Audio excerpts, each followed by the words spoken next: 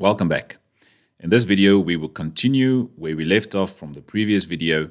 And in the previous video, we just looked at how to connect to a specific file that we saved on Dropbox or any other JSON file actually, and get its data printed out to the screen. But that's normally not nice to only get your data printed out on the screen. You want to do something specific with every single value. Okay, so I'm going to go back to where I saved my files into, or my JSON files in Dropbox. So I've just created a JSON file there called stories. And if you open it up, you can just see the JSON file again starts off as a map, and it's got a key called stories, and the value is a list of maps which contains the stories. There's a heading, a story, and a date for the value, the keys. And the values, there's the heading value, the story, and the date. Then the next one, exactly the same thing, heading, storing, and date. Heading, storing, and date. But there's, at the same level as stories, there's another key called source, where this time the value is in fact just a map with a name key and the value news24, and a location key with a value news24.com. So let's see how we can get the data from this JSON file and display it nicely in our Dart application. Now, again, to get this JSON file, let me just copy it quickly, and we can clearly see then. So copy this, and if you want to work with a specific JSON file that you're not used to, and you need to look at it to make sure that you understand how it works, you can go to this web page again, jasonviewer.stack.hu. It opens up nicely. You can format it, nicely formatted, but the viewer will help you a lot. So we can see the different values that we actually got in this file. Okay, and this will help us to decide what we need to do in coding. Okay, so let's go to our code again. Firstly, this link is still my old one from the previous video that's just linking to test. So I want to go to stories now, so I'm going to right click and I say copy Dropbox link. Just wait for this notification to pop up, then you know you've got the Dropbox link. So that's stories. I've got the link now. Let's open up Visual Studio Code, and I'm going to replace my link there. So I'm going to paste it there, and remember to replace your www with a DL. Now I'm going to save, and I'm going to run this one again. And now we should see the data from that JSON file. So it will be a lot more data. But you can see when we print it out, I mean, it's not really readable. You can see that the data is there, but we need to get some specific data from it. So how do we do that? At the beginning there, in the main method, we fetch the data and we just print out the whole piece of data. So remember that this data now is in fact a map of key value pairs where the key is a string and the value is some dynamic value. It could be anything. So if I look at the first entry there, let's say we want to get back just the source. So just the source will mean that inside of this map, there's a key called source, and we want to get back the value. So all I need to do is to go and say, well, I want to go to data, and I want to get the key called source. Now let's run this again and see what we get back. And now you can see it's only the source part. So the name News24, location News24. So we're only getting back this part because that's the only part we asked for. Now let's say I only want to get this value, the name, that's News24. How would I do that? Well, firstly, in the big map, there's a key called source. So I'll need to go to that key. And then I'll need to go to another key called name in order to get News24. So in order to do that, we will do the following. I'm going to say source and then just add another key directly next to it. And the name, we can use name or location. Let's try location there. So I'm going to use location. And let's run it and see if we can get the JSON data there. And by getting just the location, I should get news24.com. So that's how you can go and get specific values. And also, let's go to something a bit more interesting. For example, let's go into stories, because stories is in fact not a map like source. It's a list of maps. So how do we do this one? So obviously we need to go into the key called stories, and then we will get a list of maps. In order to get every single one of these maps, there's index values. Okay, so let's look at that quickly. So the key is stories. So let's see if we can just get back stories quickly. So I'm going to remove those. Instead of location or source there, I'm going to say stories, and let's see what that returns back for me. Okay, so there you can see we've got the list. It starts off with a heading, and there's the last one, heading dot is awesome, and it ends with the date. So basically what we get back when we just say get data stories is we get the key stories, and this is the value. It's those 3 maps. Okay, so if I want to get only the first map, I need to go to index number 0. So how do we do that? So instead of having a key value there, we will just have the index 0 there. And let's run that, and we should now only get the very first story. Right, there's the very first story. Heading, and this African startup teaches young Nigerians to code on smartphones and so forth. And now we can again see there's keys inside of this story. There's a heading key, there's a story key, and there's a date key. So let's say we only want the date from here, or we only want to have the heading. So then I can just add to that and go and say heading. Now let's run this again. And there we get the heading. African startup teaches young Nigerians to code on smartphones. So by having a tool like we've got on this website, it's really easy to see which ones do you need to go and query in order to get the specific data out of it. So let's see if we can create a nice application to just show us this data a bit better. So I'm going to start off at the start. I'm going to have a print method there, and it's going to be as a string.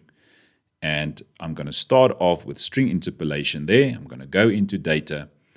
And I want to print out the source first. So let's print out the source. The name is News24 and the location is news24.com. Let's show that right at the start, and then we can start showing the stories. So I'm going to start off with data, and the key there is called source. So if you look at that again, the key is called source, and inside of there we've got 2 other keys, name and location. Right, so let's look at that quickly. So source will be shown first, and the key then, let's use the name key there. Now let's see if this works before we carry on. Okay, so we can see it returns back News24, and maybe we want to have the location now in brackets. So we can add a bracket after that one, opening and closing bracket, use the $sign again with the 2 curly brackets so that you can interpolate. If it's only one thing like just data, then you don't need those curly braces. But as soon as you put dots there or you add some brackets in there as part of the coding, then you need to have that opening and closing curly bracket. Okay, so we're going to go back to data. Again, go to source. But now we do not want to have the name. We want to have the location key. So I'm going to say location there. So let's see if that is in fact now in brackets. News24, news24.com, 100%. Okay, so now let's say that we want to go and run a loop through this list of stories. So first we need to get the list. So the list will be just on the JSON object, which is the data object, and we're going to get the key called stories. That will return back a list of maps for me. Okay, so the key is named stories to get a list of maps. So let's go and do that quickly. So we will say list stories, because we're going to get back a list of maps, and we're going to refer back to data, and the key that we want to have there, as we see now, is called stories. So what will I get back now? I will have a list of the stories, but the stories or this list will in fact be a list of maps. So let's run a for loop through this list now, and I'm going to say int I equals 0. It works a bit better if you can have the index value here. So I'm going to say less than stories.length. So if there's 3 stories, it's going to run 3 times. If there's 4, it's going to run 4 times, and so forth. And let's have the I++ there. Okay, so already got the data. We've got a list of all the stories now, and maybe we can start off with a simple print statement just to add some space underneath the News 24 stuff. And now we can start off with a print statement there. Okay, so let's start off with the heading. So I'm going to say heading and just do something simple there. And now we can extract the heading for each and every story. So let's look at that again. How do we extract the heading? We already got the list of stories now. So how do I get the heading? Well, I'll need to have an index value first to get the heading. Okay, so I'll need to go to the stories of mine and go into position 0, 1, and 2, and then get the key called heading. So let's see how we do that. Okay, so we need to go to stories.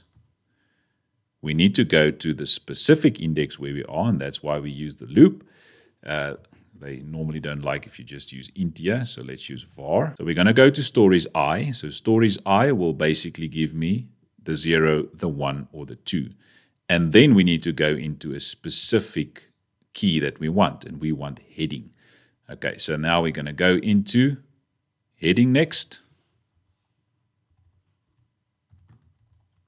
And that will display the heading for me.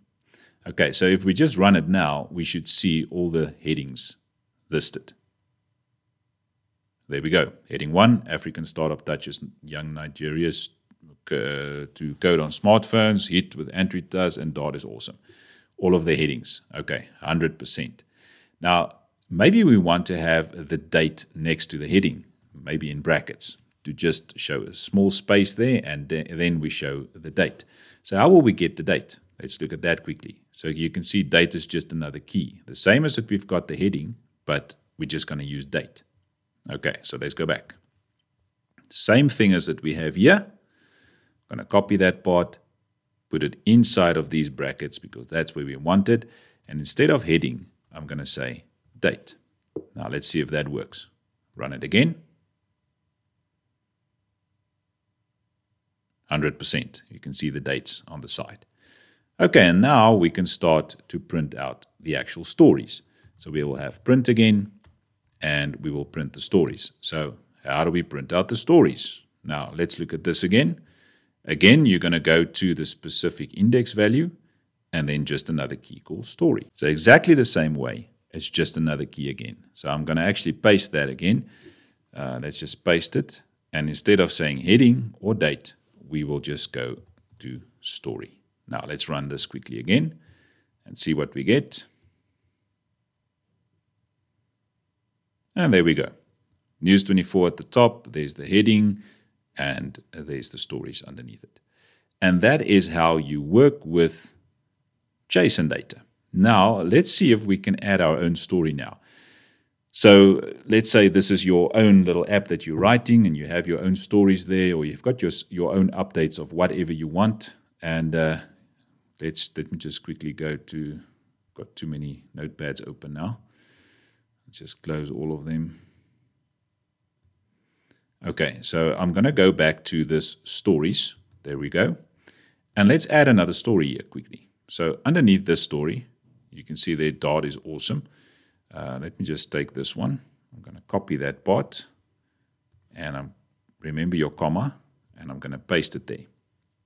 Okay, so let's say we're going to say the heading. I'm just going to say new heading, and I'm going to replace this with new story. And let's make the date 30 June 2021.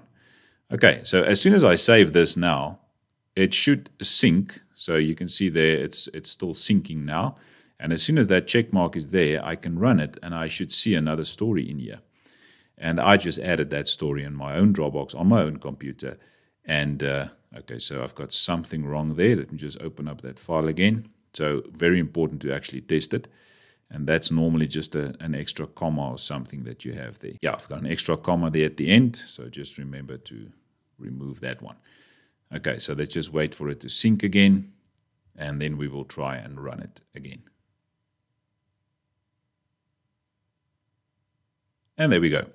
There's the new story, new heading, new story, 30 June 2021. And this is how you can use Dropbox as your own little web server or something that you can actually go and add your own data as JSON. And it's really small file, so it shouldn't take that long to load, like you can see now. And even if you run this in, you can use it in your Flutter coding on your mobile phone. You can use the same type of coding just in widgets, and you can show something nice on the screen. And it's quite fast. It depends on your internet connection, obviously. So you can see there, once it launches, it connects and it will start showing. So this all depends on your internet connection. It takes a short while to just connect to the page and get the data and then display it. So I hope you've learned something from this video, that you can now work with JSON files and extract data from a JSON object. See you in the next video.